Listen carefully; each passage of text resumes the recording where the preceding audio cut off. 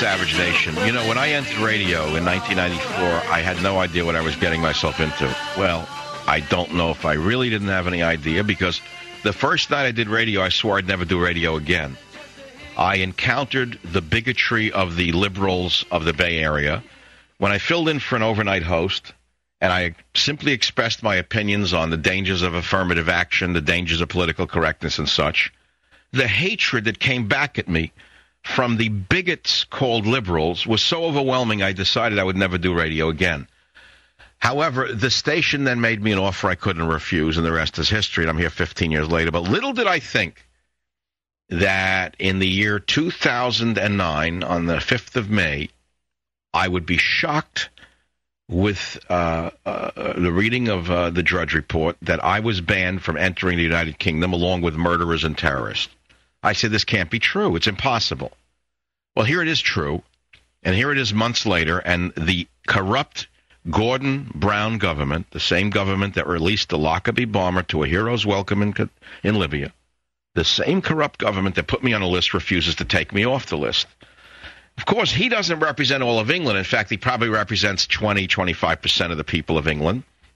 Most of the English people don't approve of his government. They're going to throw him out at the latest next May, and there will be a conservative government in England, no doubt. And I'm hopeful that if it takes that long, I will then have my honor restored and my name restored. Of course, the dishonor here goes to Jackie Smith. The dishonor goes to Gordon Brown. The dishonor goes to liberalism in general for having fallen to this level. However, I also didn't think that I would have the distinct honor of being invited to present my viewpoint by the Cambridge Union Society in Cambridge, England. The Cambridge Union was founded in 1815 and is the world's oldest debating society. Now, those of you who love talk radio should understand what this means. Okay, now you're used to people in talk radio, some of whom are very glib, and some of whom express opinions that you agree with, and yet they don't have the first idea what debating really is. I do. So the Cambridge Union wrote me a letter. They say the following: the Cambridge Union has been following you with great interest in recent weeks. We understand that you are fighting to overturn a ban on entering the UK imposed by the Home Office and former Home Secretary Jackie Smith. The decision to ban you has caused quite a stir, and we are keen to know how your situation progresses, especially now that Jackie Smith has resigned from Cabinet. The Cambridge Union was founded in 1815. I'm reading a letter now from them. The Cambridge Union was founded in 1815 and is the world's oldest debating society. We have enjoyed the presence of many high-profile speakers, including American presidents Ronald Reagan and Theodore Roosevelt, and Nobel Peace Prize winner Henry Kissinger. We understand that your radio show, The Savage Nation, is the third most popular show in America, and although controversial, we think that you are more qualified than anyone to talk about the subject of political correctness in America and Britain. We write to invite you to speak at a debate on the subject of political correctness at the Cambridge Union Society.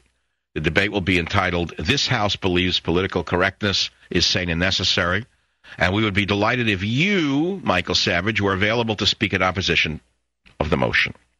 The debate will take place in Cambridge on Thursday, 15th October, 2009. You could either address the society by live video link or, pending any revisions of your legal status, in person. We look forward to receiving your reply. Best wishes, JD and JL. The letter is up on michaelsavage.com. The question to you, the audience of the Savage Nation, there are two questions, rather. One, should I accept this offer? Because I know there are pitfalls. And two, should I accept it? How will they defend political correctness in order to make me look bad? 1-800-449-8255 is the phone number. The letter is up on michaelsavage.com. And I want to remind you, you still have an opportunity to own the classic first edition of Banned in Britain, available at this time only on my website, because the New York publishing houses will not publish this book. They have also banned me on Publishers Row. I have been banned by Fox News, CNN, ABC, CBS, and NBC. They will talk to rapists, murderers, ball players, pigeon raisers, pinheads, macrocephalics, microcephalics, but they will not talk to a man who has been banned by a Western democracy. What does that tell you about Fox News? That's a separate story. The main question to you is the one I raised. Now, a partial list of past speakers at the Cambridge Union Society contains some very distinguished people, but also some not very distinguished people. I'll read you a partial list. Here are the people who have spoken there. They said that Reagan, Theodore Roosevelt, and Henry Kissinger spoke there. But they didn't add the following. Australian Prime Minister John Howard, good guy. U.S. President Ronald Reagan, great man. German Chancellor Helmut Kohl. South African President F.W. de Klerk spoke there. Archbishop Desmond Tutu, King Hussein of Jordan, the Dalai Lama. The French politician Jean-Marie Le Pen, who you know is a right-winger. Libyan President Gaddafi spoke before the Cambridge Union. Clint Eastwood spoke. Winston Churchill. UK Prime Minister Clement Attlee. Indian Prime Minister Jawaharlal Nehru. And, of course, U.S. President Theodore Roosevelt. In either case, it is a very distinguished list. And I doubt that there is a person listening to this audience that is not, let us say, who's an attorney, liberal or otherwise, who wouldn't accept this honor. But should I? And should I accept this honor, what will they throw at me in order to try to trip me up? So I turn it over to you, the Savage Nation. 1-800-449-8255. What I'd like to know is how can anyone defend political correctness? I'd like to know how anyone can defend it. It's indefensible.